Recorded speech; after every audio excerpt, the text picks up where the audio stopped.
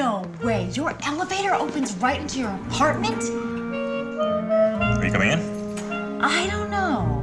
This is new for me. I don't really hang out with superfluously handsome gentlemen in kick-ass elevator lofts. Oh. What else don't you do? I don't smoke. I don't use any drugs except for my allergy medicine. I don't download music without paying for it. And I never wear flip-flops, ever. It's gross. Yeah, that's real. I do not sit on laps. Really? Nope, not a lap sitter. Never have been.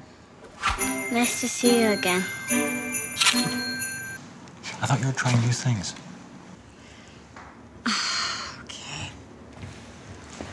It's a small girl thing. It's not a grown lady thing.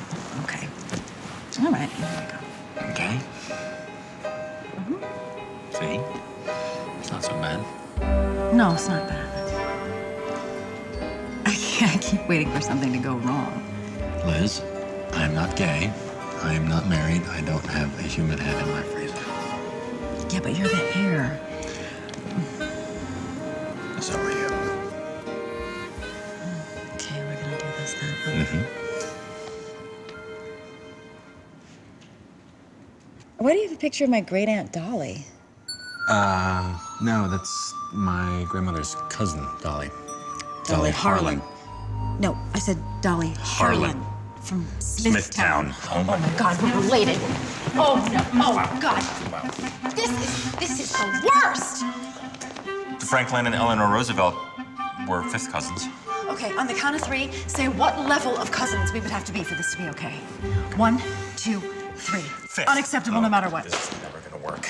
Of course it's not. It never was. This is what I get for trying to be somebody I am not. Whoa, whoa, whoa, whoa! Look. I meant what I said earlier. You are a hair, Liz Lemon. It's in our blood. Accept it. Embrace it.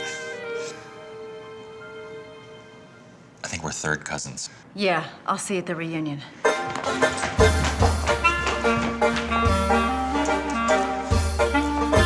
Kinda wish I had a door right now.